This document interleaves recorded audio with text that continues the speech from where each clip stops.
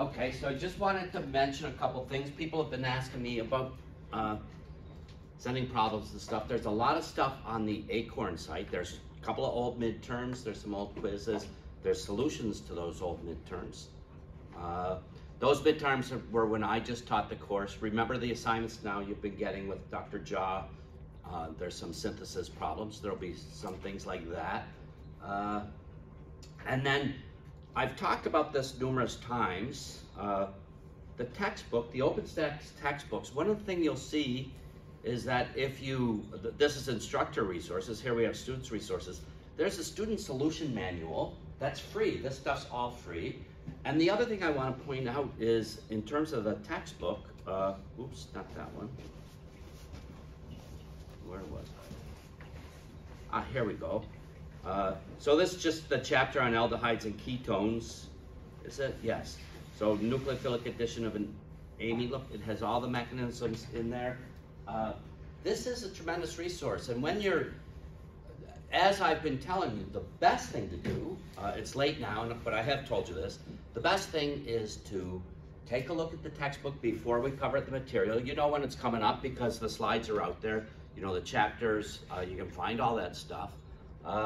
Take a look at it beforehand. Then when I do the lecture, you'll have an idea what's coming up. You'll have an idea where you're going to have problems with. And you're going to learn that stuff much better. So I have the quizzes. I'll go get them. I forgot them. And I would have expected a little bit better on the quiz, but I do think one of the things that happens is you guys have not kicked it into gear yet. I have full confidence because every year that you guys can do this stuff. Every year students are able to do this stuff, and you guys will be too, but you do have to put the effort in. Today, I just wanted to go over a couple of things. I'm going to do our kind of chemistry of the carbonyl as it pertains to aldehydes, ketones, carboxylic acid derivatives. That's a lot of it. There's also alcohols, but that's, and you have to remember a few things from 2533. Mostly, you only did a few reactions in 2533, so eliminations with alcohols and alkyl bromides, how to convert alcohols to alkyl bromides, then you have access to all sorts of things.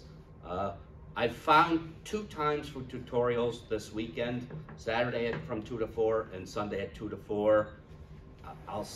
I was thinking Sunday 2 to 4 might be best. That will give you guys time to study. If there's some people who really, really need a tutorial on Saturday, I'll do it, but get together. There needs to be more than one of you. I'll do a tutorial Saturday too. The tutorials really aren't that helpful if you have not studied yet. Okay, so you need to study, and if possible, send me some questions I'm having trouble with, because I don't know what you're having trouble with. You don't even know what you're having trouble with until you study and do it. Once you do that, we can have a nice long tutorial on Sunday, get out all those problems, okay? So let's just do a quick review of the chemistry of the carbonyl compound. So we know the carbonyl compound has this double bond.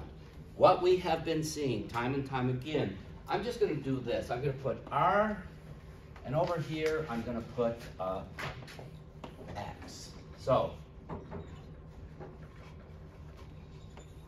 if X equals H, it's an aldehyde. If X equals another R group, and by an R group we mean CH3, CH something, but just a carbon, just maybe even a phenyl group, but then it's a ketone, okay? And if X equals Cl, or if X equals another acid, this is an acid, carboxylic acid chloride. This is an acid anhydride.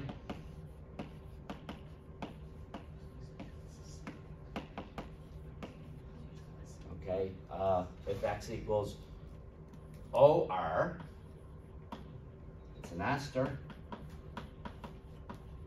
And if X equals N, I'm going to send NHR, but of course it could be NH2, it could be NR2, or NHR. I just have NHR. and this is an amide. Okay. Carboxylic acid chloride, carboxylic acid anhydride, aldehyde, ketone. We could call this an ester or carboxylic acid ester. Same with this. This is a carboxylic acid amide or just an amide. We don't worry too much about naming them. You should be able to identify these, okay? That was really not done well in the quiz. We talked a month about 4 of those things, just 4 things, right? And you should be able to recognize them and name them. Most of you think that this, apparently, this was the most popular answer. What is this? People told me it's a diester. It's not an ester, it's an acid anhydride, right? It has 2 carbonyl groups. An ester only has 1 carbonyl group, and then if I turn this into a CH2 group, that's an ester, but we have to get rid of the oxygen, okay? So this is my, some of you who have done less well, I realize you probably haven't put the work in yet, but you have to put the work in. But we talked a month about this stuff. You should at least know how to name it. And so that tells me that you're not looking at the textbook. You're not preparing before the class. You're hoping to come to class and remember everything I say. That's not a good strategy. And don't worry, I mean, I really like you guys. I think you're all smart, and I think that this is when university gets a little bit tougher. By second year, we expect you guys to start working on your own a little bit more. All this stuff is out there. You don't even need me. You can learn it all from a textbook. One textbook, you can learn all this material, okay? The lectures enhance that. The lectures give you an opportunity to ask about the things that you have difficulty understanding from the textbook. So if you're not using the textbook and you're not getting the grade you want, your strategy is not good. If you're using the textbook and you're not getting a decent enough grade, come and talk to me. Come and talk to me anyway. Please come and talk to me. But I want to help you, and you have to help yourself by opening that textbook. Okay? So we have these things. I put them in a certain order. Hopefully you recognize that's the order of reactivity. These are the most reactive.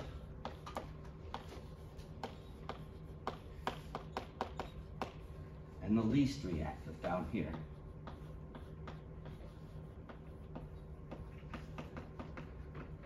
And that is, I'm going to put in a box here, towards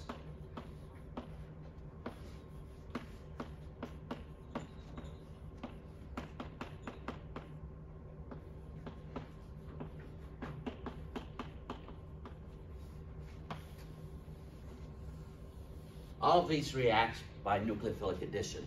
And the reaction's the same for all of these. We've talked about, we kept doing the same thing. A lot of organic chemistry is about pattern recognition. And one of the things you want to notice is that nucleophiles, you should be able to identify what a nucleophile is now. You did that in 2533.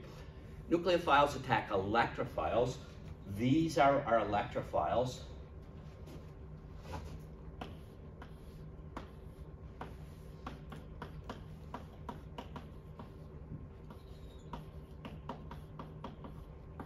And that's the electrophilic position, okay? So students are telling me, I don't know what to do.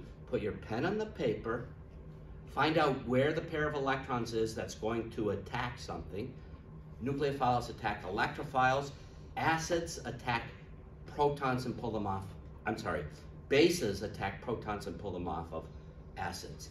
I'm going to talk in a second about, we really only do kind of 2 different types of reactions in this course, okay? So let's erase this and let's think about the 2 types of reactions we do in this course over and over and over again. And we want to start recognizing these patterns. I talk a lot about the curly arrows. There's a few of you having trouble with curly arrows. Straighten that out and this becomes a lot easier.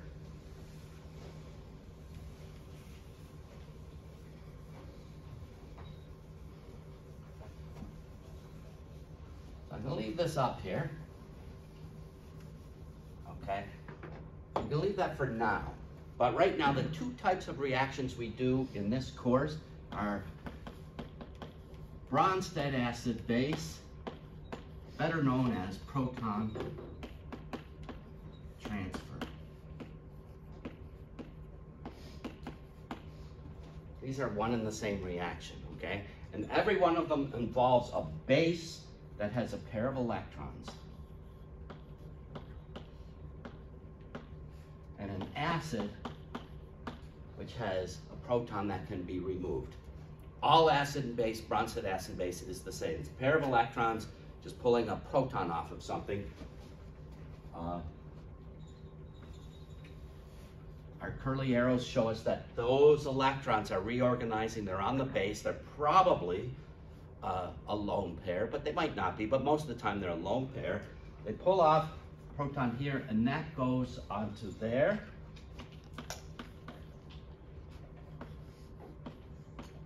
We have formed a bond, and in this instance, because this was neutral, pulls off the proton, just the protons, our conjugate acid is positively charged, and our conjugate base has a negative charge, and now notice it has a pair of electrons. The product of every acid-base reaction is a conjugate acid and base, and they're in equilibrium. That equilibrium depends on how good an acid this is and how good a base this is.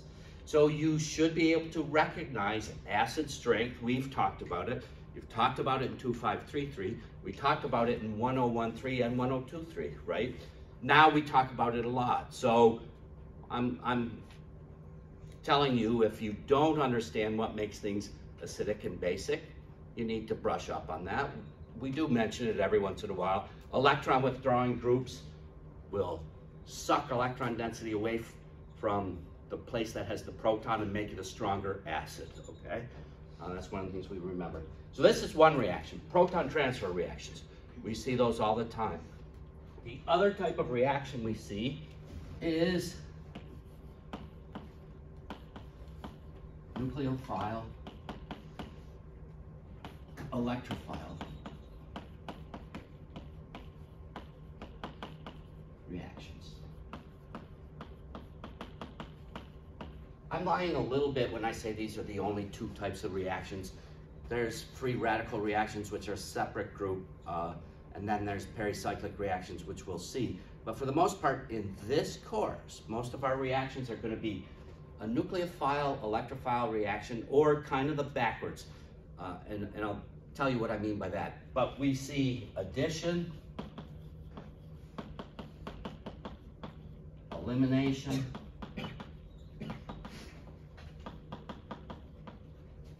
okay? Those are the two subunits of this, addition and elimination. There's a few other things, but this is the majority of the reactions you're going to see. So let's now zoom in a little bit. And I think one of the things that confuses a lot of people, I go through a big long mechanism, and you zoom out and you look at it and you go, oh my God, that's a lot. You have to zoom in into each of these elementary reactions. And the only thing you have to think about is this an acid base or is this a nucleophile electrophile? Where do I start my curly arrows and where do they point to?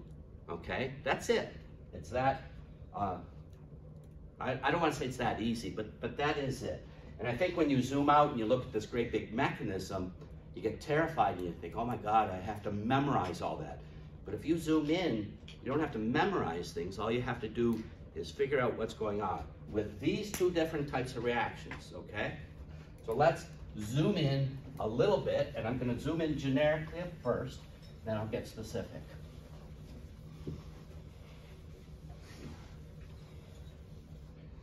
Every one of our reactions involves a nucleophile. I'm going to make my nucleophile like this. There could be other things that's happening, but our nucleophile, if we have a neutral nucleophile and a neutral electrophile, we always zoom in like this. Okay? So this is just a nucleophile using its electrons to attack the electrophilic carbon. And the other arrow is just telling us where the electrons go. We form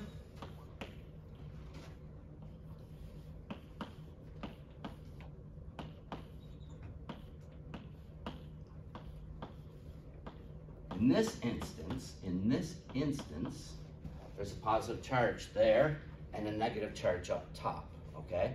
Everything's still neutral. Overall, everything's neutral, but we have a negative charge and a positive charge on our tetrahedral intermediate.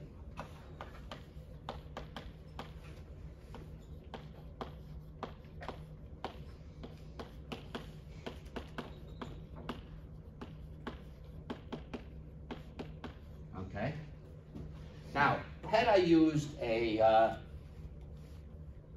negatively charged nucleophile, that wouldn't have a positive charge down there. So the next thing, what happens to this nucleophilic intermediate is all we have to figure out now. So for all of those we listed, we now just have to figure out what happens to the nucleophilic intermediate. The top two, the acid chloride and the acid anhydride, and the bottom two, the ester and the amide, that X can leave, okay? And it can leave. Now, something will come along, will float along and pull off this proton. So I'm just gonna pull it off.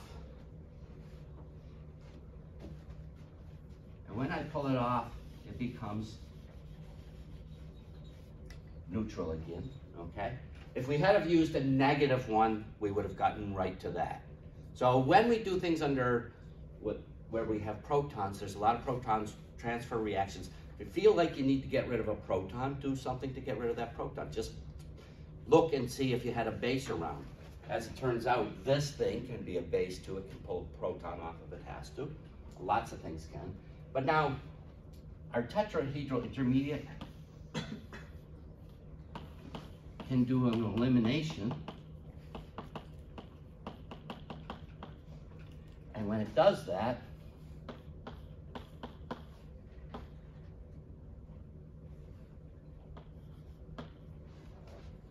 we've done a substitution, okay? Now, if instead of pushing my arrows there, I had to push my arrows here, it just goes backwards. That's also an elimination. So an elimination is the opposite of a nucleophilic addition. This was a nucleophilic addition. This is an elimination of that X thing, okay? So the acid chloride, X is a chloride, a very, very weak base. That's why it's so reactive. The anhydride, that X is a carboxylate anion, which is the conjugate base of a carboxylic acid. It's a pretty weak base. If it was the ester, we would eliminate an alkoxide. It's a pretty strong base, stronger than sodium hydroxide, pretty strong. And if we eliminated the nitrogen compound, the amide, we would have eliminated, we also confusingly call that negatively charged. When we pull a proton off of an amine, that's also called an amide. That's a little confusing, I admit. I didn't invent it, it is. But that amide anion, so this is also called an amide. Had we had an ester and we had, it would be RNH minus. This is an extremely strong base. So when we get rid of a weak base, those things are very reactive. If we have to get rid of a strong base, those things are very unreactive. Now also, the chloride, the oxygen on the carboxylate, those are very electron withdrawing. That makes this more electrophilic as well, makes this reaction faster. And the fact that those are weak makes this reaction faster, more likely to go, more thermodynamically favorable, okay?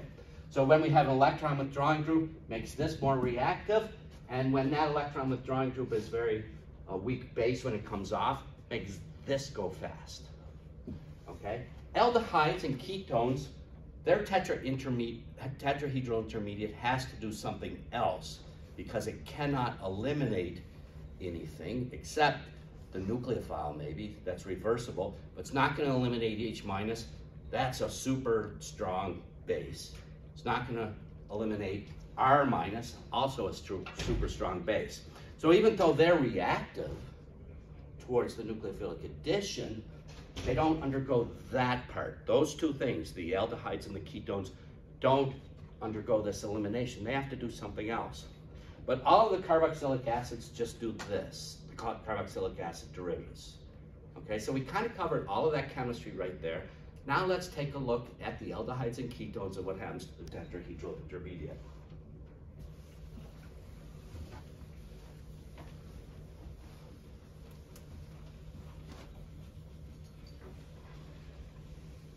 And I'm going to use some specific compounds. Okay, so let's take a look at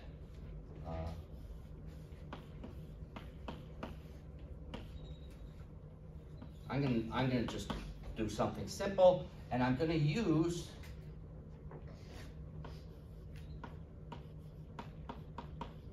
now in this particular instance we do this under acid catalyzed conditions because we want to activate the carbonyl compound. Okay, so our first step in our reaction, now this is a little bit tricky, H+. If you're a pretty good chemist, H+ is going to just sit on this. It's going to react on this. And in fact, as soon as we throw H+ in, it's sitting on that. That's now our acid. That would exist.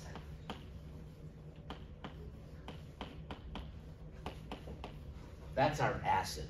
Doesn't matter what we threw in there. That's now our acid. If we threw HCl in there, it's going to protonate this thing immediately. That thing's a decent acid. That's going to, and most of the time it's just going to react with this. These things are going to go back and forth. We do these under acid catalysis. But every once in a while,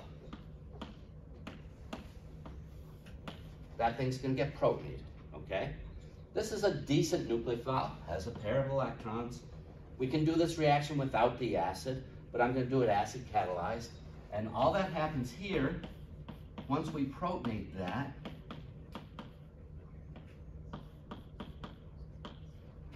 it's activated. It's now very much more, that thing is much more reactive than this.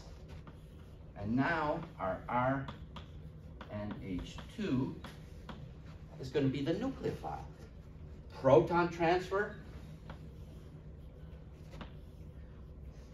nucleophile electrophile.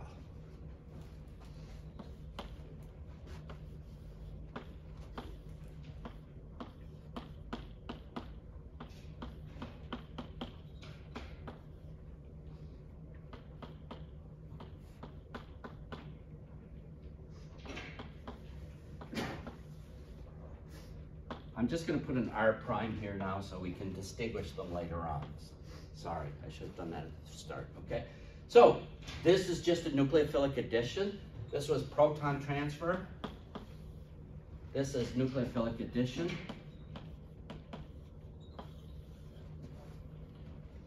What do you think the next step in our reaction is going to be? So, we can get rid of that. That just goes backwards, but that doesn't get us forwards. We want to move forward, okay? So, what's this going to do? Well, something's going to come along and pull this proton off. So let's just do it. We have a, I wish I had a bigger board. Well, that's okay, I'm videoing it. So, something is going to come along and pull this off, some base. We have lots of candidates for our base. We have lots of this around. We have this around. I don't know what our solvent is. Our solvent may even act as a base, but something just comes along and pulls that proton.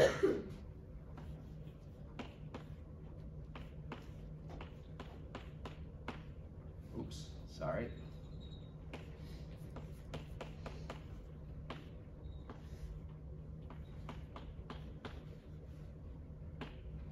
I'm going to erase everything else. Pulls that proton off. That obviously can go back. I can just pull that proton off. So I'm going to take that thing over to here and start getting rid of this stuff.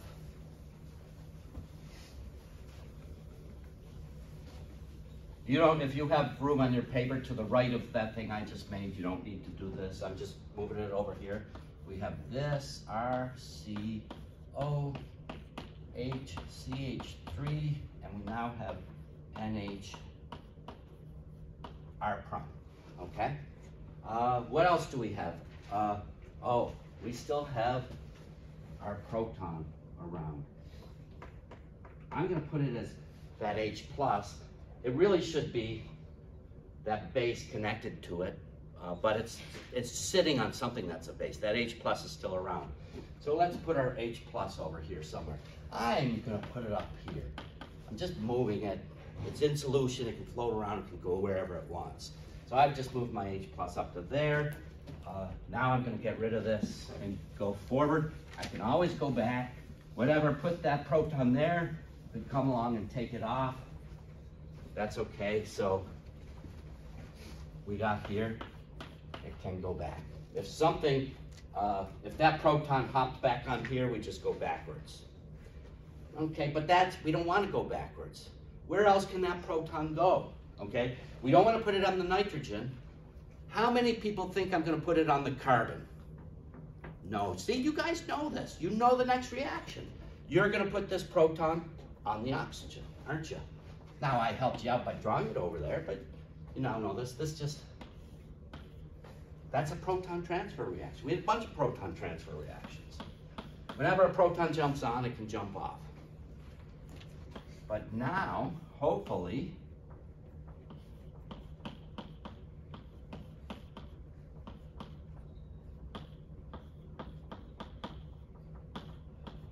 in this particular instance, okay, we've protonated that oxygen. We like that because we like water. Water can now get pushed off of here.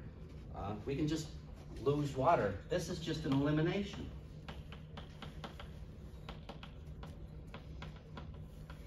It's just an elimination of a crappy nucleophile. Now I'm going to do something a little different. There's a lone pair of electrons here. I'm just going to do this, okay? When I do that,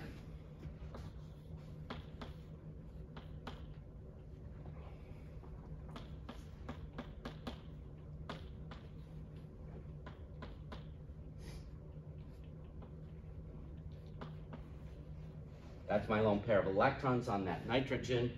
It's like a carbocation, okay?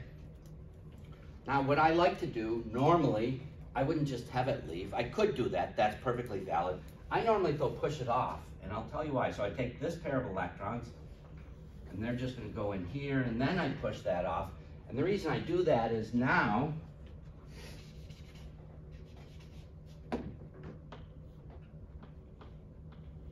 I have formed my iminium cation.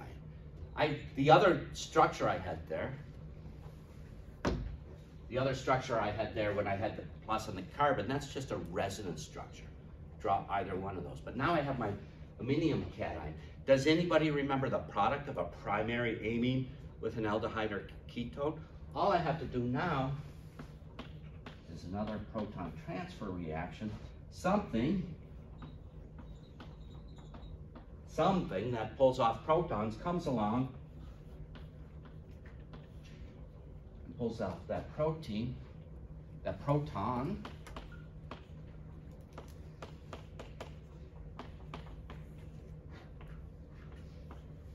and I got my final product. Now, in this reaction, the other product I would have, we didn't really take care of it, would be H2O. Okay, if I took a look at all my protons, we would see that H2O is our other product that came off here. So the tetrahedral intermediate, when we have a nucleophile adds to an aldehyde or a ketone, it can't undergo that elimination that the carboxylic acid derivatives do, so it has to do something else. In the case of this, we started off with an amine, NH2. The amine had 2 protons. Notice now we've taken off both of the protons from the nitrogen, and the oxygen is the carbon left as water. Oh, that's right. There's where our water came from. Right in that step there, okay? So that water took the oxygen, came from the carbonyl compound, and the 2 protons on it we can think of as coming from the amine. We lost NH2 from our amine, and oxygen from our carbonyl compound. So that's what happens. The tetrahedral intermediate for aldehydes and ketones has to do something else because it can't undergo that elimination reaction. Okay? Now, I'm not going to go through all the mechanism again, but let's look at what happens when we have a secondary amine, okay? And let's talk about that. And then I'm going to talk about some organometallics, some strong nucleophiles, quickly, okay? So, what would happen if we had, I'm just going to use this, R, N, R, H, and my same, let's put the prime, no, let's be consistent.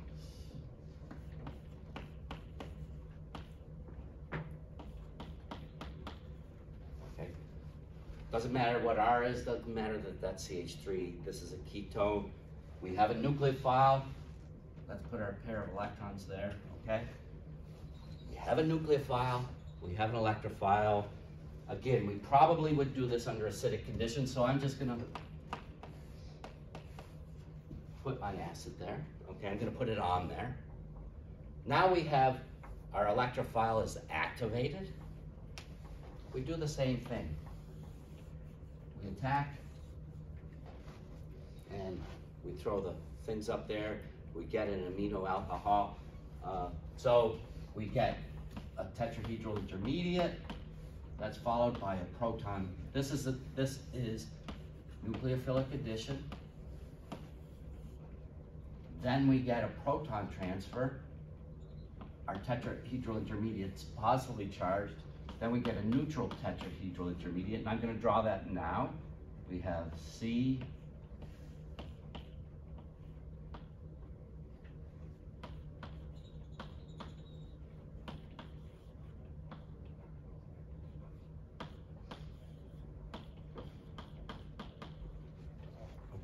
this is our amino alcohol. We went through the amino alcohol last time. What's the difference between this amino alcohol and the amino alcohol we made last time? And it's not up there, so I'm going to tell you. The difference is, last time when we made our amino alcohol, we still had a proton there. Now we don't have a proton there. So we can't make an imine. We can't remove one of these R groups. We easily remove the proton, but we can't remove that, okay? We're still going to protonate this. We're still going to get rid of it, okay? That can still leave. We still lose the oxygen from the carbonyl compound, but now I'm going to write this. The proton we're going to steal is over here, okay? Secondary amines don't have that second proton to be removed, so they cannot form imines.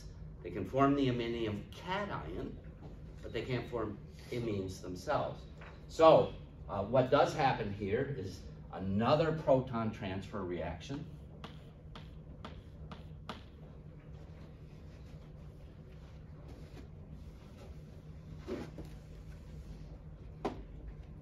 To get a protonated tetrahedral intermediate. And I'm not putting the charge, this is positive because there was a proton on it. Becomes neutral because we removed that proton, we put the proton back on its tetra. This is what it looks like. It is this thing.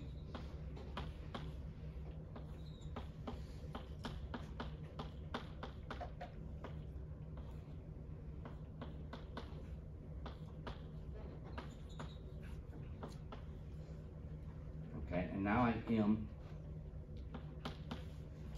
going to use this lone pair of electrons on the nitrogen. Whenever we see that, if this is new, it can leave as water. When you see that protonated oxygen with 2 protons on it, it can leave as water. So now we just have another elimination.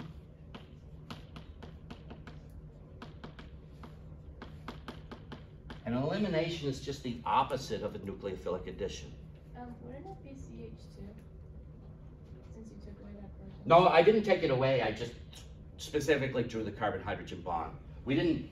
Didn't you proton transfer that to the water though? No. I proton transferred something. Here, some base came along, took the proton off. That base now puts the proton on here. Okay, so this proton transfer reaction, let's draw it up here,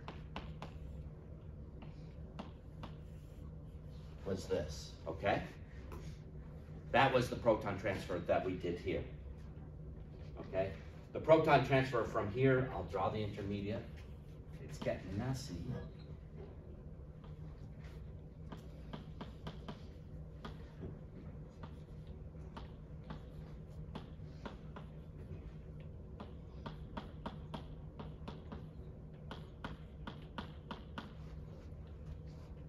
Okay, this is the tetrahedral intermediate that something comes along and pulls this proton off to form this. See, that's just, that proton is now gone here. Something pulled it off.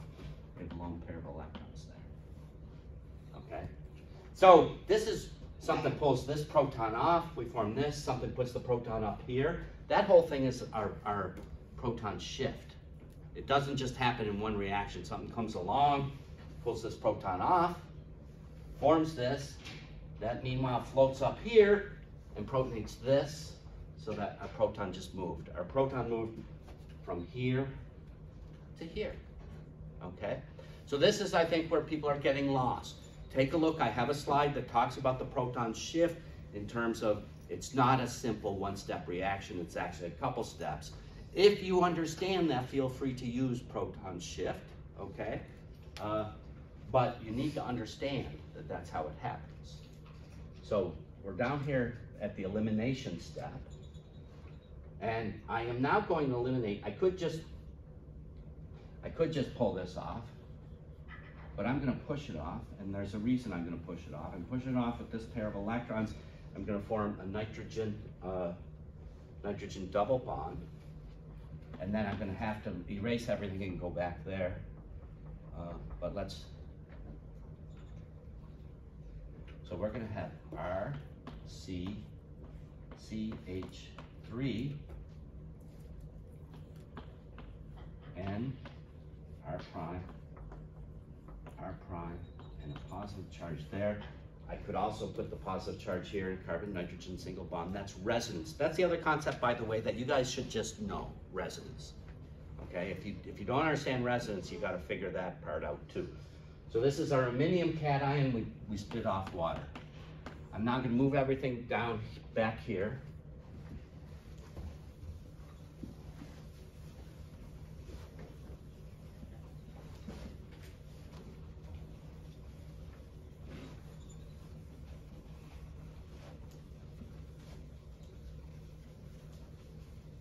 And I want to get through because I want to talk about the Grignard reaction in just a second. Okay, so we have our iminium cation. We have R, C, N. I'm going to draw CH2 with a CH bond to it. This is what I was talking about. We have two R groups here.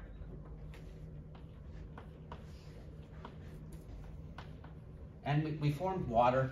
Something, this is just a base. I'm going to use water as my base. I could use one of the amines, anything that's going to come along. What's important here, though, is that we now have our iminium cation. There's no proton on the nitrogen that we can remove, but there is a proton on the carbon that is beta to the iminium carbon. So we just do an E2 elimination. Like reaction here, kind of like an E2 elimination. This again is it's a proton transfer, a pseudo proton transfer. If this left, it would be an elimination reaction, but it doesn't quite leave. This just comes along, pulls off that proton. The electrons here form a carbon-carbon double bond, and these electrons just go up and neutralize that. If that were water in a single bond, this would be an E2 type of, it would be an E2 type of elimination reaction, okay? But it's not water, it's the amine, it can't leave, so we get this thing, we get R, C, CH2, and R, R minus minus. This thing is both an ene, all one word, ene, that's the ene, amine, that's the amine, an enamine.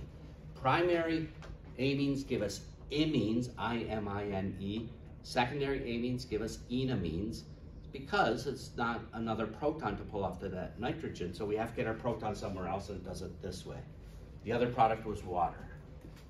And these are sensitive to water. We can do the reverse reactions. All these reactions are reversible. And we as the chemist, because we're all powerful, will control it. Okay. Now I want to talk, go ahead. In the step where you take out the water, why can't you just form the alkene in that step? What's the point of the extra step where you make the positive nitrogen? How many bonds can carbon?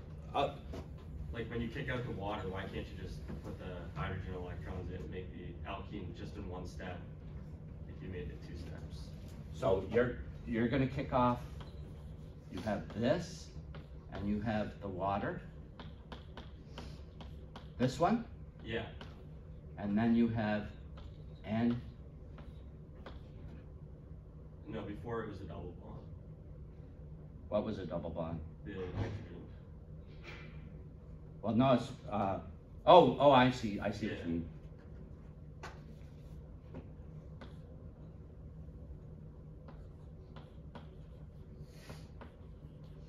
From the, oh, I see, okay, from here. Yeah. Actually, you know what, if you did that, I would accept that. Okay.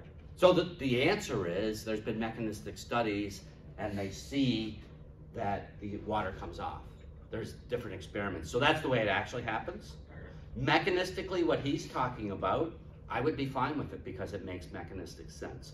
So what he's talking about, we could also do this. Our base could just pull this off here, and this would be an elimination reaction. The answer is that proton transfer is a faster reaction. When we got to get to there, that proton transfer is a faster reaction. When the base comes along, it pulls that proton off because it's more acidic, okay? And then when we get stuck there, right? Now the most acidic proton is over here, okay? Having said that, that shows good chemical insight. And I would not be upset if you did that. I'd probably give you a comment, probably goes through this. I would not take marks off if you did that because it makes chemical sense, okay? You have to know a lot more to realize that in this instance, that's the most acidic hydrogen. Over here, that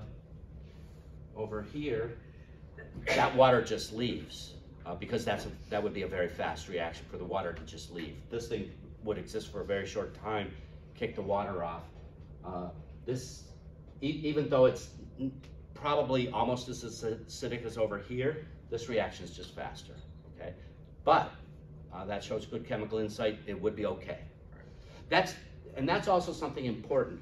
We do these mechanisms. That doesn't mean there's only one mechanism. There's very subtle other pathways that we could take. Our protons could go somewhere else, okay? So don't worry too much about that.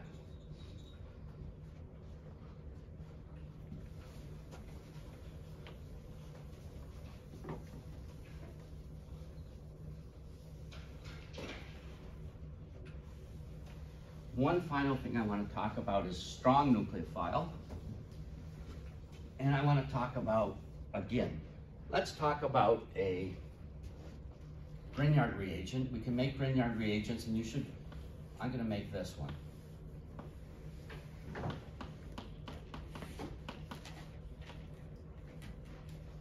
We just treat this with magnesium. We would do it in dry mercury, or dry solvent, probably in ether solvent, something that coordinates it well, and we get this compound.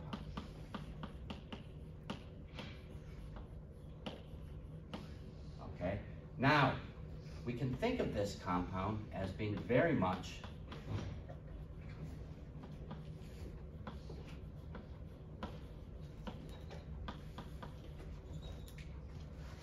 cationic. It's not quite cationic. This covalent bond is there, but it's very, very polar. That carbon is very nucleophilic. Okay? So I'm going to go through two different reactions, and I'm going to use one where I make it ionic and the other where I leave it, okay, just to show the electron pushing. And I'm going to do two different reactions. So we have a strong nucleophile. The first one I'm going to use it, I'm going to pretend it's ionic, okay? And I am simply going to do this, R, okay? And I'm going to say I have, let's just make it this particular.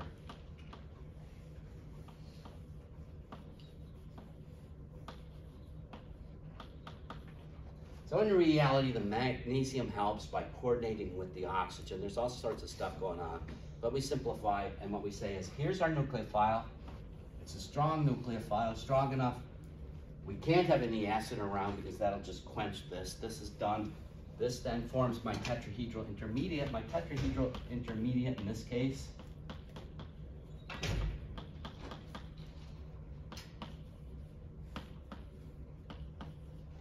okay? And then our Mg, it just sits there until I get back from lunch and decide to throw a little bit of acid and water in there to protonate it, okay? This is a reaction, happens pretty fast, but I can go and take a break. It sits there. I have to now work it up, so we'll call this reaction 1. We now have to come in, and reaction 2 is, we often use NH4 Cl. You can think of that as NH3 HCl. It's just a mild acid, but it's just, this is a strong base, and really what we're doing is adding, we do this reaction, we add H+, and we have lots of water around because we want to dissolve all of the magnesium salts that get formed from this, okay? And all we do is protonate.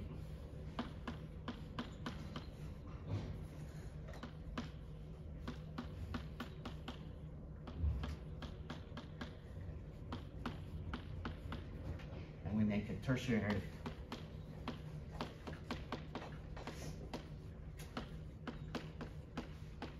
alcohol from ketones.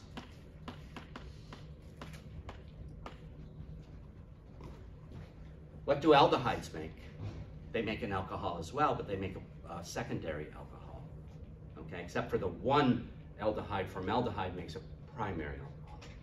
So these things, these Grignard reagents react with carbonyl compounds to make alcohols, and we can make secondary and tertiary alcohols, okay? So now we have all that. Remember esters? Esters are, and remember acid chlorides, they're good electrophiles, they're very good electrophiles, the acid chlorides. The esters are decent enough electrophiles. Let's take a look at an ester and the reaction of an alkyl, of a magnesium compound with an ester, okay?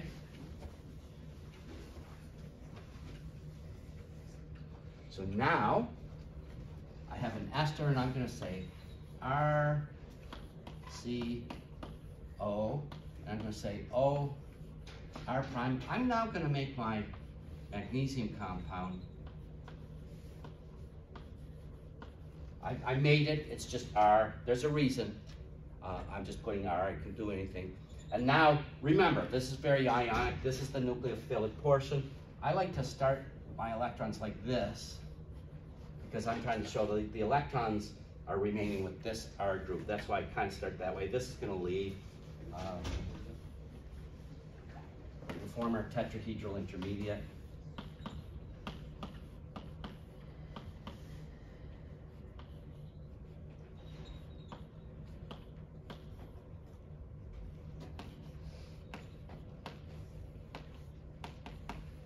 Remember I said before it just sits there and I could go away and come back? Now it doesn't just sit there, does it? What can this thing do? It now has something that can leave, because it's an ester. pair of electrons reforms. Now, we can't kick off an R group, that's too strong a base, but we can kick off an alkoxide, even though it's a fairly strong base.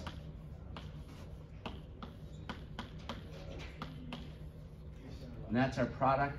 We have OR prime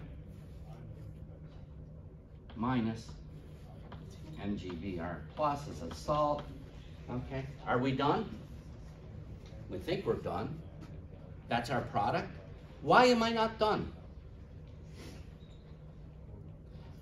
Okay. This is not a real good electrophile. It's a pretty good electrophile. We have a strong nucleophile. And after about a few minutes, we've made a bunch of this.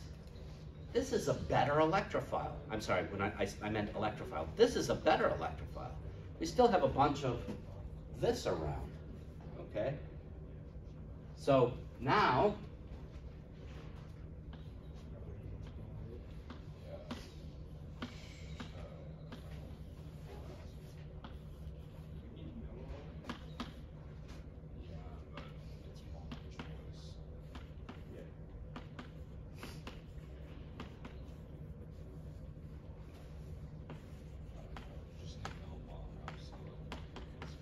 when I come back to lunch, this is what I have. I had to make sure to use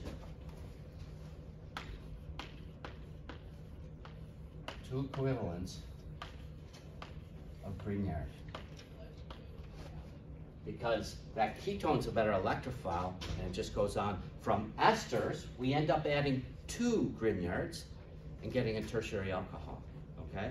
So again, the reason happens to be when we had an aldehyde or a ketone and we added the Grignard, we formed a tetrahedral intermediate that had no option of eliminating anything. We went to lunch, we came back, we protonated it. Now, this thing can eliminate, and it makes this. This is a good electrophile. It's going to react with more of that very good nucleophile. And when I come back from lunch, I'm going to have this. Now I just protonated.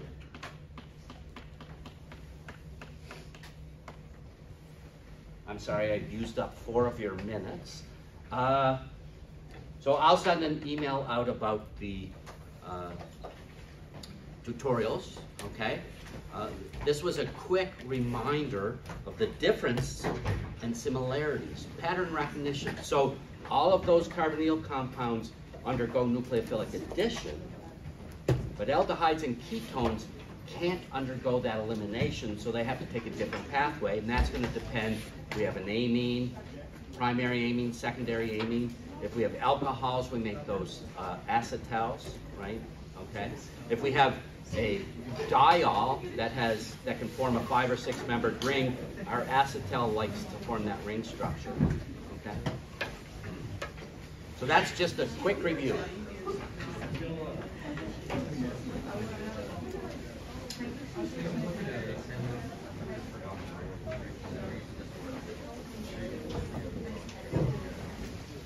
Thank you. Thank you.